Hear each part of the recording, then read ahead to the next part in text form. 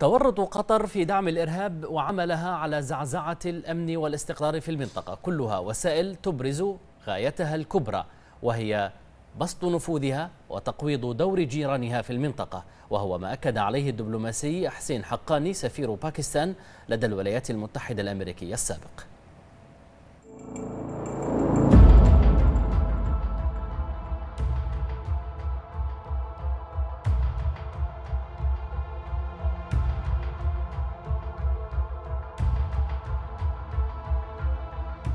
In case of Qatar, I think we have to understand 313,000 citizens. That's what it is.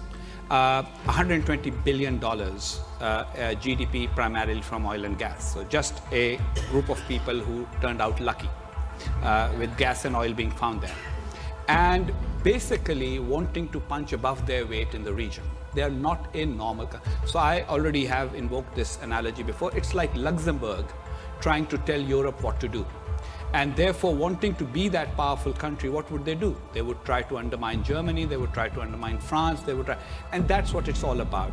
Align with Turkey to try and get a little bit of force, because they can't have their own force. After all, with 313,000 people who are citizens, a large number of whom are children and women, you can't get a big army. So you then, and having an American base confers on them a feeling of power and a feeling of protection.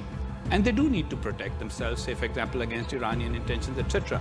But the other part of it is we need to have influence also against what are otherwise potential allies, Saudi Arabia, etc.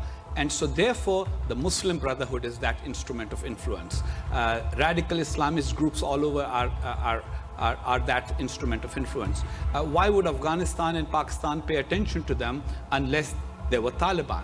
So basically what they're trying to do is essentially punch above their weight by, on the one hand, having an American base, on the other hand, promising American officials all the time, we are about to act against these people whom you see as bad actors, but whom they do not see or publicly proclaim in their own societies as bad actors. And then allowing that money to be used to put fires here and there, which they think A, keep them relevant and important, and B, there are fires that are not going to engulf them because they are far away.